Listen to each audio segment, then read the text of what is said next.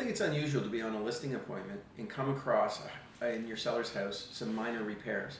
The real problem or issue with this is that if you point out the repairs and you don't do it politically correct, you're going to offend them. And then a lot of the good rapport that we built in the front of the listing appointment will be lost because they feel offended. So how do you point it out without really hurting their feelings? My suggestion is to be able to, let's just say for argument's sake, you came across a stain on the carpet. What you want to do when you see the stain is you want to hold for a second, maybe angle yourself from a couple of different directions to kind of examine the stain without saying anything. You got to hold that pregnant pause. It takes a little bit of acting, but the seller will generally step into the conversation and say, do you think we should get the carpet steam cleaned? Now the two-word phrase I would recommend here is I would.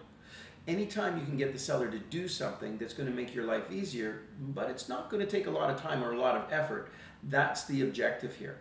Now, in another case, it may be you'll be standing in the living room and there's a small stain on the ceiling. And if you just take a minute, look at the stain, kind of pause, let the seller into that experience.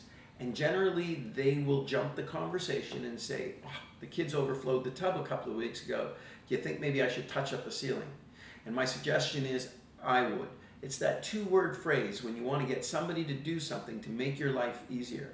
And again, it's about holding that pregnant pause, pulling them into the conversation, and letting them make a suggestion, and you follow right behind with agreeing.